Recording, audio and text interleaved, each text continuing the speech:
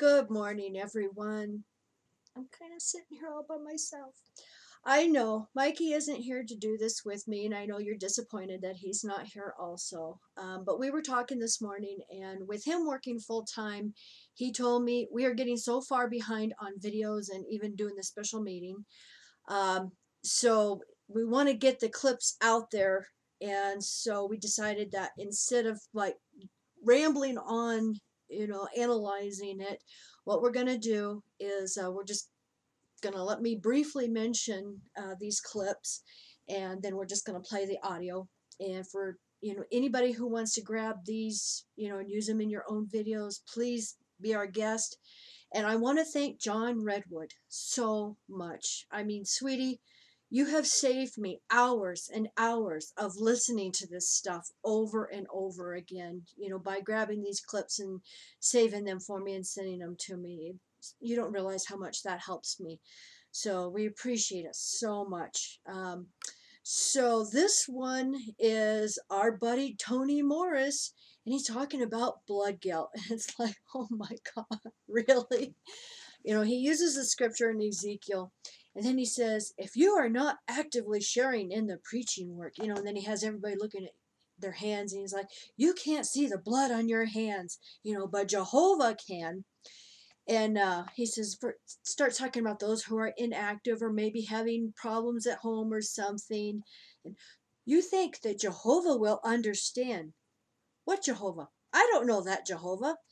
So he's basically saying that their God Jehovah is a cruel jerk and won't understand what problems you're going on, or what problems you're having at home because you can't be out in service. It's like, oh my God. So what we're going to do is, like I said, I'm just going to do a brief introduction, and then I'm going to do the clip. So hopefully we can get all these clips out there, because I know several of you have been wanting to know what happened at the special meeting. And we also have another video that we did together where we actually go through highlights of the entire thing. So hopefully I can get that edited, and we'll get that up as well. So you all have a great day. Turn to Ezekiel 33, and there might be different reasons, and we'll get to that in a moment. Let's just first establish something about spiritual families, because we've covered the matter of prayer, dress and grooming, and entertainment choices and such, but this is crucial for a spiritual family. Chapter 33, verse 8 and verse 9.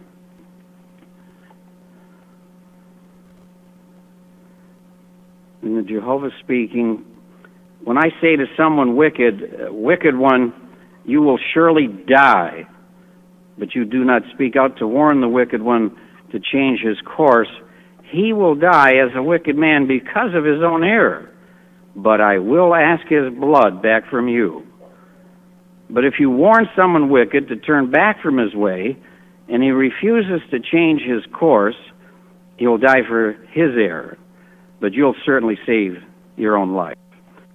So what's the point? Well, the warning work. We share in the preaching work. Many will do it tomorrow because you're joined the program today. You had your Watchtower summary today. The fact is, this is blood guilt, and you take a good look at your hands, you families and the single folks too who benefit, and the kind of blood on your hands that is spoken of here is figurative. You don't see it right there, but if you're really not actively sharing in the warning work, when God looks at your hands, could well be seeing blood. So if he sees blood on our hands, we're going with the ones we were supposed to warn. It's that serious. Not a light matter.